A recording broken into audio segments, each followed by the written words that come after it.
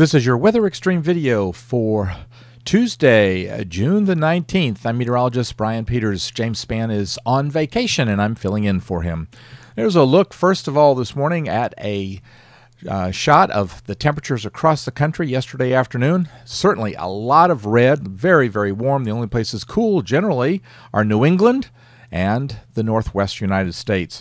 This morning we have a couple of beautiful sky cam shots. There's one from Mount Cheaha, highest point in the state of Alabama, and another beautiful sunrise shot from the other side of the state, from Hamilton, and at Hamilton High School. So just two beautiful shots this morning with a little bit of cirrus, it appears, across there.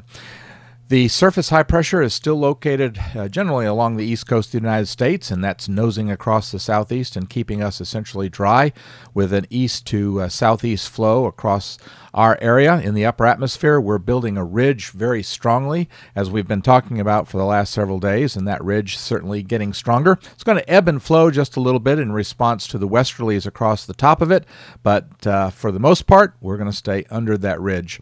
There's a look at the dry weather. The fact that the green line, which represents the dew points, and the red line, which represents the temperatures, are pretty far apart, indicates that it is rather dry, with the exception of that little gap there, or that little spot where the two lines get close together around 800 millibars, and that's where we've seen some clouds, especially mid-clouds. Still warm across the country. You saw those highs yesterday, and certainly 70s all the way up into the Gulf Coast, or into the Great Lakes from the Gulf Coast, actually, and so a lot of heat across the central part of the country.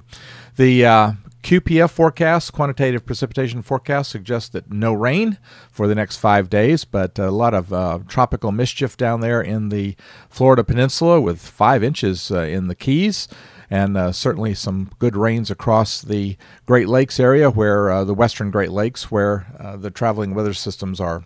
Storm Prediction Center outlooking a slight risk of severe for the area from northeastern Nebraska across parts of Wisconsin and Minnesota into the upper peninsula of Michigan on day 1. Day 2, no specific areas listed, but still sea text in that same area, plus some sea text up in New England.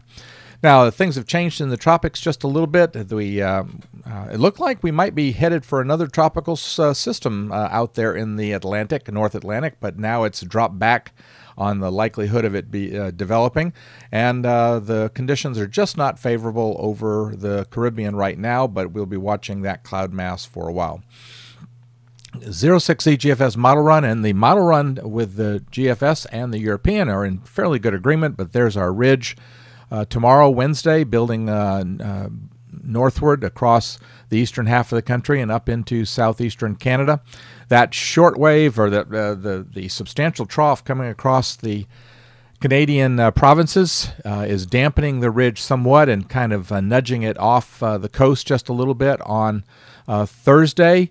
And then we can see on Friday, that's some of our best shots right here. And I still think we'll only be isolated for showers as a cold front comes down into the Ohio River Valley.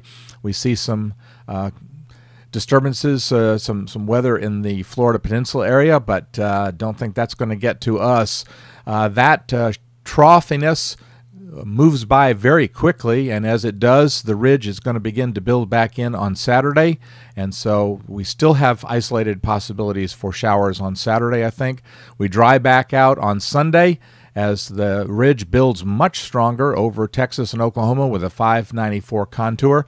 And there's a look at the European, and actually both of them in good agreement in both position and in the strength. So certainly confidence seems pretty high in the forecast. We stay that way Monday as the 594 contour shrinks just a little bit, and it gets a little bit smaller. We can't see the 594 on Tuesday, but the bottom line is, even though we have a northwesterly flow pattern, we stay rather dry and warm. Looking out into voodoo country, certainly the nice sign here, the GFS suggesting that the ridge will break down somewhat, not nearly quite as strong, and that's good. Let's hope that that's true. That means it would be a little bit cooler, but the bottom line is the ridge stays with us, so it looks like one of those situations. This is July 4th.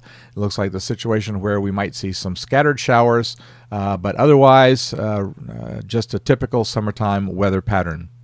Well, that'll do it for this Weather Extreme video. Appreciate you staying tuned.